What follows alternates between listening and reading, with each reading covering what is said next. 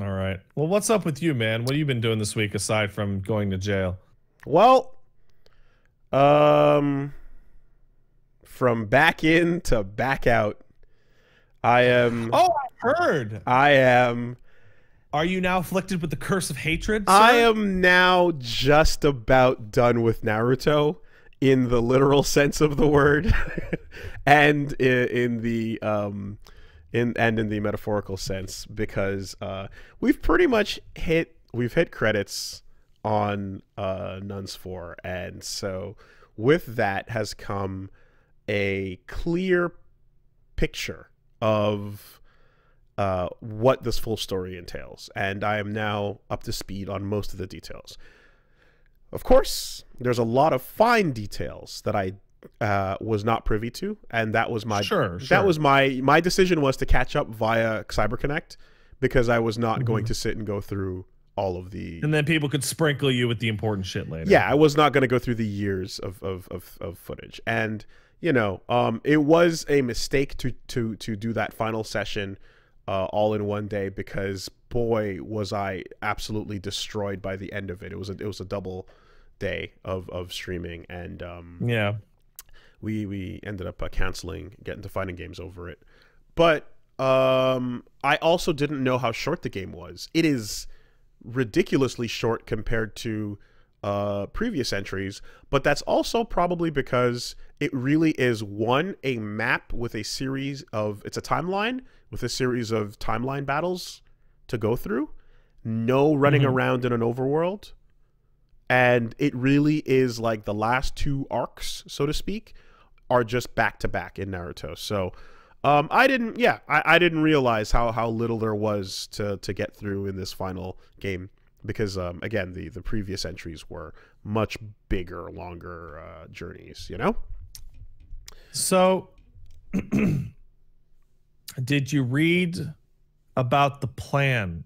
I read about the plan and so much more. So here's what's up. A lot of people, as you said, sent me what they felt was the important details, and there was a lot of pausing to understand what the fuck was happening.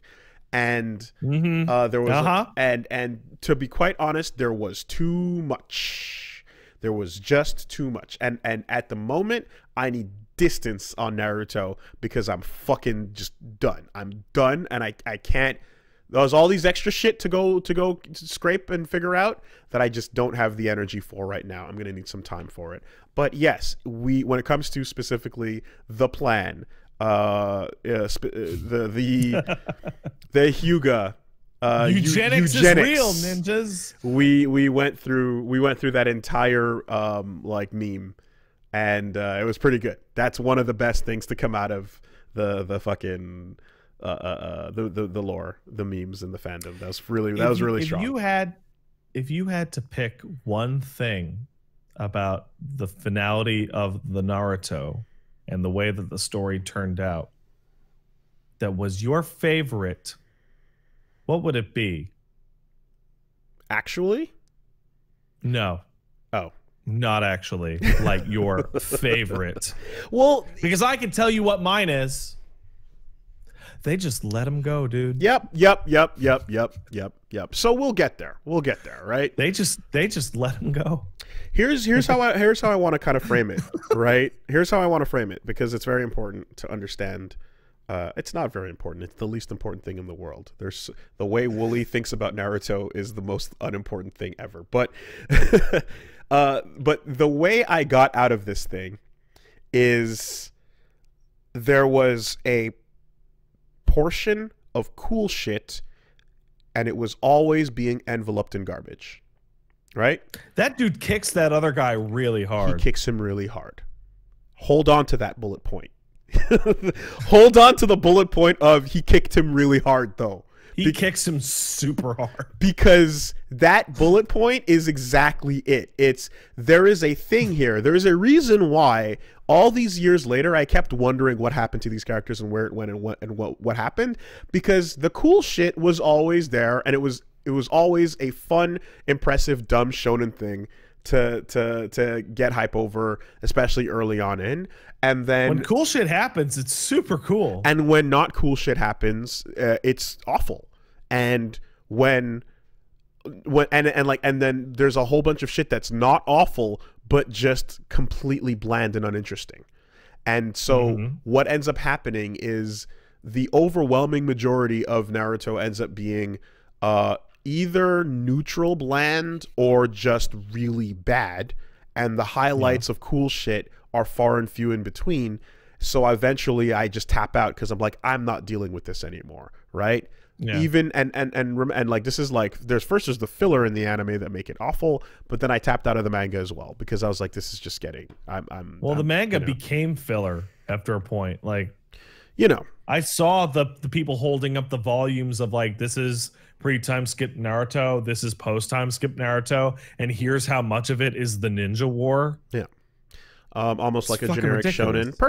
Perhaps, but whatever it was, you know, I jumped out of it, whereas there were other shonens that I didn't jump out of. But there was always a ratio, and the way we've ended in this world, the ratio of good to shit is the exact same. So, like, I feel like I've ended up in the exact same place with the exact same energy I had when I started, where, like, by the end, if I didn't hit credits, I would have tapped out there. I would have just quit. In fact, there's a point in which, in the final arc, where if that was not the final arc, I would have quit again. And the only thing at that point where I'm like, well, you got to see it through is because you know the credits are coming soon after this.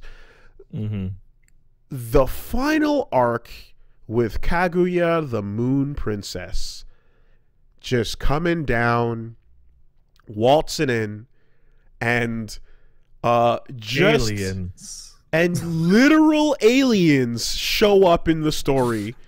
And then you get the backstory of the aliens, and they're just Naruto and Sasuke again.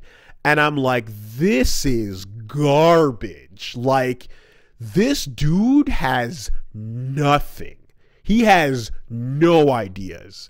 And like, I, at that point, was just on this full-on, like, oh man, how wrong and how abusive are these relationships that these characters have with each other. And, you know, you kind of are just like looking at it with this, like, this is a horrible, emotionally manipulative situation these main characters are in, and no one seems to care about your bad actions, and there's no sense of punishment, or like, at the very least, like, gravity or weight to evil. The story goes to like some weird immoral places in which, in the Naruto universe, like, evil is genetic. So like, there's behavior is innate from your parents. But the crazy thing is that in any other story, that point would be a hyper, like, focal, insane thing to talk about, where you're like, the Uchiha are born with the curse of hatred. They are genetically predisposed to being fuckwads, because when they lose something precious, their brain activates a special, unique circumstance that and the chakra unlocks in them and makes them emotional and kind of crazy on a genetic level, right? That is a psychotic detail to add to your story. But it's not even... Because it's the only way you can justify, well, they all had to go. No, really. No, really. No, really. But it's such a They all had to go. And it's such a hand-waveable thing in the grand scheme of it all, except for the fact that the second Hokage, who basically endorsed the cleansing of the Uchiha, is a very hard to argue with stance. It had a very hard to argue with stance, where he's like, these fucking Uchiha. And then it's like, yeah, no, you weren't even wrong. In the end, deep down genetically, that was that they were a problem, right? But never mind that. Never mind that. Um, the part that I was focusing on so much, and the part that bothered me so much, is that the core of the story is the relationship between Naruto, Sasuke, and Sakura to some degree, and this whole thing, like the idea of it's like poetry, it rhymes. Like that's it stops being funny. It just becomes sad, because by the time you see the 8th spiky haired kid yelling at a serious long-haired individual that is grumpy and evil, and you just like, you completely die. You just fall out of your chair and die, because like they've drawn no fewer than like 8 or 9 different Narutos in the past, present, and future, and then then they go in to say that, oh no, there's a repeating history element here where these are reincarnations of yin and yang, but then so it's pointless. It's pointless, but then there are still yin and yangs that are not part of this reincarnation line that still look like them, because I don't know what else to draw. I don't know what else to design. It's so ridiculously upsetting. And the fact that villains are never made to really pay for what they do or live up to their own fucking crimes is beyond infuriating, right? They just let him go, dude. Because if you talk someone into feeling sorry, that's good enough. And you have to understand... What if they're not sorry at all? So, starting with, and like, we're going full spoilers here, whatever, I don't care. If you don't want Naruto spoilers, I'm just saying, if you don't want spoilers for Naruto, then stop listening, obviously, at this point.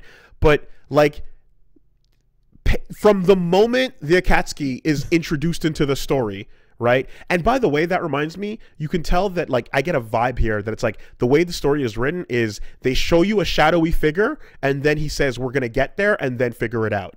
So they go shadowy figures in robes, Akatsuki. Who are they? We get there, we figure it out, and then the moment we figure it out, here's a shadowy figure. It's the Sage of the Six Paths, and then who knows, right? Shadowy figure, and then eventually when we get to the Sage of the Six Paths and he's there, they go, okay, here's another shadowy figure. It's the fucking mom, you know? And they literally just jump from one to the other and try to figure it out as they go. So from the moment the Akatsuki are introduced as this big fucking ISIS collective of villains, you go through this thing about how fucking evil they are and how they're killing everybody and how they don't care and whatever, and you go through each one of them, and each one of them has their own personal sob story, because of course they do, right? Yeah, I have to. With like, okay, you know what, maybe I'm generalizing, perhaps there's some exceptions in there, but for the most part, a lot of them end up getting these things of like, no, okay, about half of them get these moments of like, we're going to show you why these people are, sad sitting on the swing. The QB literally becomes a friendly, good guy hanging out with Naruto, right? But when you go past all these evil Akatsuki members or whatever, they get let off the hook at their origin point because they were being manipulated by Madara, right? And Madara's the true evil that was manipulating them. And then Madara Uchiha. Yes, exactly. Right? So you go, okay, so Naruto talks, and it turns out these people were not evil. They were just manipulated by Madara. Okay, cool. And then you go into the Madara story, and then you find out that, hey, that's not even really Madara, that's Obito. And Obito is the one literally responsible for murdering everyone that night with the QB, murdering Naruto's parents, threatening to stab the child. He fucking literally, like, he does everything bad in the story from Naruto's birth point forward.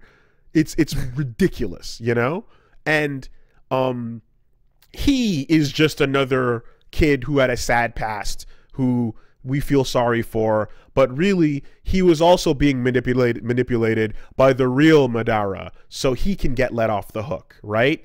And there's a panel, the fact that he's the coolest guy, apparently. There's a giant collection of all the fucking things that he did, including a panel that describes that 40,000 ninja out of an 80,000 ninja force died on the battlefield fighting against Obito and Madara. And hey, in the end, Talk no Jutsu got through to him. So now when he gets double crossed by Madara in the final moments because he decides to switch sides, Naruto goes, no, he's the coolest guy. And is totally just hand waving all of the sins of the past because it's okay. Like dead as far as the eye can see. It's all okay now. He's cool now. He's good. He's a friend. We're all good. Yeah, never mind the fact that he was doing it because he just never got over his crush when he was a child.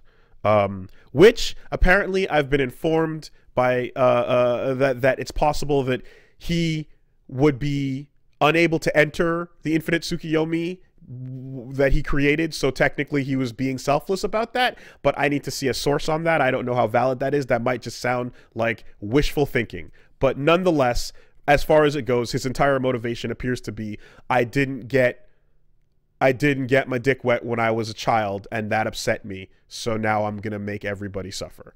Right? Great. Cool. This fucking guy then gets the complete handwave for all his sins, and it wasn't his fault, man. He was being manipulated. So now we go face Madara. And Madara Uchiha, let me get it straight. Don't get it twisted. Madara Uchiha, who, by this point in the story, has taken the meaning of stacks on stacks on stacks to such an extreme by even shonen standards that I wouldn't even know where to begin comparing anyone I've to seen him. the meme of like the most overpowered stupid bullshit ever. The dumbest thing about all of this that frustrates me so much is that characters just get, like Sasuke and Naruto, just get shit launched at them because they're main characters. They just get powers dropped on top of them so that new action figures can be made practically. It's almost like that idea where you're just looking at, like, suddenly he's got this new ability and suddenly the Sharingan can let you do that, right? So when we cut to the final battles where they're piloting skeleton Gundams and fighting against meteors in the sky, you're like, yeah, sure, why not? The eyeball lets him do that. And Madara is the kind of character where he's doing the all for one type of idea. So sure, he's building this up. He's building up I'm taking all these powers for myself, mwahaha. But then you do the exact same thing for Naruto and for Sasuke. So Madara Uchiha, and shout outs to Buttons O'Houlihan, HB John Zwandu for this, because it's a post that he noticed from watching our thing. Is there an anime character stronger than Madara Uchiha? Yeah, I read this. I'm referring to the Rinne Tensei Madara Uchiha with the Eternal Mangekyo Sharingan and the Rinnegan Dojutsus with the Ridiko Path's ability, equipped with his Gunbai and control of the Jubi and the Gedo Manzo, a complete Susanoo with Hashirama Senju's DNA implanted into his chest so that he can perform Mokuton Kekkei Genkai and Yin-Yang release ninjutsu, as well as being extremely skilled in taijutsu and bukijutsu. Fuck this character. This is the most stupid shit ever. This is uninteresting. This is trash, right? You create a character that is literally unbeatable, so unbeatable that apparently Kishimoto himself says, I don't know how to end this. I literally don't know how to beat this guy. So then they don't beat him. A new MacGuffin shows up out of the sky, Kaguya, the fucking moon mommy, and then she just kills him instantly, free, and goes, I'm the real big bad. And you're like, that's the most, not only is that the most unsatisfying thing ever, but it's like, you literally wrote yourself into a corner you couldn't get out of. With this god-formed dude floating over and doing all this shit. Then she just shows up and goes, ugh, and you're like, this is where we go then, right? And then, all right, I have a stupid question because I'm not super familiar with the ninja details. If she's able to kill the unkillable big bad in a second, how are the heroes able to kill her? Well, because they're the chosen ones. Why couldn't the chosen ones kill that other guy? Well, he was too strong. So that gets to, so I mean, there's so many branching paths to go with it, but it's like, in the sake of fucking having some sort of like okay, so the chosen one thing to put another thing in the fucking a pin in the board, okay? He has like resistances to all types of jutsu, ninjutsu, and all kinds of genjutsu. Oh yeah, why not? Yeah, fuck it. Right. The only thing that works against him is sage jutsu, sage energy, which is a special kind of energy from the original source, and of course, good old punching and kicking.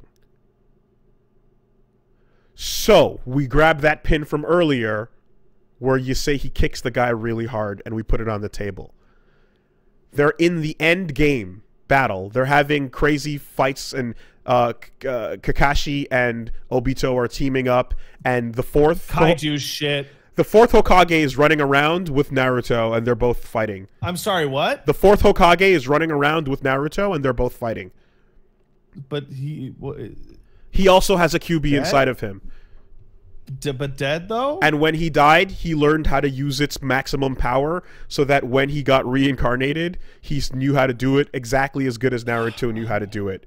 So, zombie fourth Hokage is just as skilled in his QB training, even though he died seconds before it was put into him, and then he pops out knowing how to do everything. Okay. All right, so wait, so there's two QBs, or is like a QB gets cut in half actually at birth. That's what happens. There's two. He's two of them. Yeah. So whatever. So then when all that is happening, and Gaara's a good boy. Gaara is great. Gaara is the like exemplary like leader that actually knows how to care about his people and motivate and be a really good guy. Gaara's great. They're all fighting in this pocket little fucking crater area, and then Maito Guy shows up, who you remember as Rock Lee's teacher. Yeah. So I don't know how much you remember about Naruto, but when you're looking at the running time in the movie, and there is like barely half an hour left, and they're fighting the final crazy god level entities, and Might Guy shows up. There's like, I know exactly what's gonna happen. There's only one reason why that guy shows up, right? Yeah. What is that? It's you open up all. You open up them fucking gates. So what happens? See, well, what happens when you do all 8 gates? So he shows up, and I'm like, yes, this is it. Like we know we're about to get out of here. We know that the fucking. You know, we're about to fucking wrap it up. Show us what happens. Guy gets in, and they're like, yeah, all of this magic doesn't work. The only thing that'll work besides this crazy sage bullshit is the people who kick the tree really hard, they can kick the dude really hard. How's this gonna work? Fuck out of him. He walks in, he opens up the fucking death gate, he pops that he pops it, it's as hype as it's supposed to be. He turns into a Dragon Ball character. It's as overwhelmingly insane as it's supposed to be, and he beats the shit out of this god in such a fashion that the dude is like, "This is amazing. You're the strongest dude ever. I'm having fun fighting you. This is hilarious." Like Madara's reaction to Guy being that strong is so fun and interesting. It's probably the most interesting thing about Madara to me. It's the funnest thing. It's the moment where I actually like him because he's like, oh my god, I'm untouchable, but you're touching me. This is great. This fight is so much fun. And then Guy is like exploding, right? Literally blood boiling out of his body. Oh, I've seen it.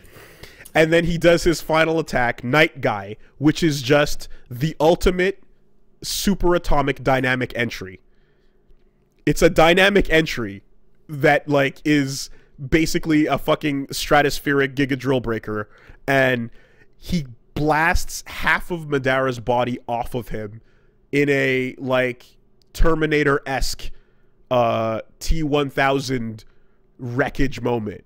And because he's unbeatable, he sits back, he gets back up and goes, oh man, you almost killed me. That was fucking rad, dude. And that was his final energy. And really and truly, well, you know, tune into WoolieVersus for the adventures where I give what I think should be the real ending of Naruto, by the way, which I think was universally received as an upgrade to the story. But that aside, he goes, oh fuck, you almost got me, bro. That was great.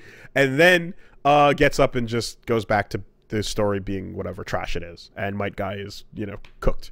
So you have like this moment where you're like, that's cool, right? You're like, yeah, that's the stuff that I liked before. There's that nugget of good shit. And then someone sent me the statue that they made of him, which is apparently this crazy $500 statue of him with the 8th gate open, and it looks ridiculously cool. Like, it is high quality, insane shit. And I'm like, I never in a million years thought I would have consider looking at a Naruto statue, but I'm looking at that thing I'm going... of the opinion that, like I'm sure yours was a little more detailed, but if Guy had just kicked him and he would have just died, and it would have rendered like all the other characters' stupid storylines and upgrades pointless, that would have been way better. That would have been way better. Spoiler alert. How Naruto should have ended. Yeah, there you go. I want to take that statue and just put a little plaque at the bottom of it that says "The End." Yeah. But regardless, it's like Guy did it. And it's like all these storylines about eugenics and kick hereditary the powers really and hard. Never he just learned how to stop punch really good. Kicking the tree. They cut to a flashback of Guy and his dad training, and then they walk by Kakashi and his dad, and then Kakashi's like, oh man, who's that kid? Oh, that's the loser that didn't make it into the exams. He failed. He's not great at all. And then Kakashi's dad goes, nah, dude, look at him. His arms and legs are busted up as fuck. He's training way harder than you, and if you don't get up to that level, he's going to be way better than you. And Kakashi's like, oh. Man, I bet Eli's video about Naruto, the self-made hypocrite, is like extra funny now with this new context. Hilarious, because apparently, right, and this is the thing that actually, it took a second when people were yelling it out and I didn't quite understand. Everyone yelled, Neji was right. And I'm like, right about what? And it's like, back in the fucking Chunin exams, when oh my god, you're super right. When Neji says destiny is preordained, you cannot break it, you cannot defy it. What you are is given to you from the start. You have the cards you're dealt. You play with those cards. And Naruto says no, right? Rock Lee shows you that hard work can overcome anything, and an underdog doesn't have to stay an underdog. And he's like, I can do it with just my belief and my ninja way, right? And then he beats Neji, and then Neji's like, oh man, my philosophy, I don't know, whatever. But except Naruto was preordained to win because he had a million powers that he didn't know about. Including the most important one, in that he is literally the reincarnation of the moon god's son. And Sasuke is the other reincarnation of the moon god's son. And the war that they fought against each other is an endless cycle of hatred that has been repeated over and over, and they're just the latest. So that when they die and get their fucking asses blasted before they die, the literal architect of the story, the man in the white suit sitting in the chair who says, hey, Neo, what's up? Right? Steps in to go, hey, Naruto, what's up? Hey, Sasuke, what's up? Here's your god powers. Go do the thing. And then they go, yeah, we're chosen one, big heroes, preordained by destiny. And Neji, who fucking sacrificed himself to save Naruto, is spinning in his grave because, holy fuck, it was destiny the whole time. The whole message was nonsense. So, I mean, obviously there's a million pieces of shit writing everywhere, right? But in terms of my own personal experience and of things that have gotten popular, and in part due to Plague's excellent video, I can't think of a single work of fiction that literally tells you what it's about and then spends a decade shitting all over its ostensible message. Naruto literally looks at you reading the page and goes, hard work is all that matters. And then you read a story for a decade in which everyone is genetically predisposed to win, and it's all fate, and no one's hard work accomplishes shit. it shits all over itself, but not before aiming the ass sky high and pluming so that it gets everywhere, including onto the ass of origin.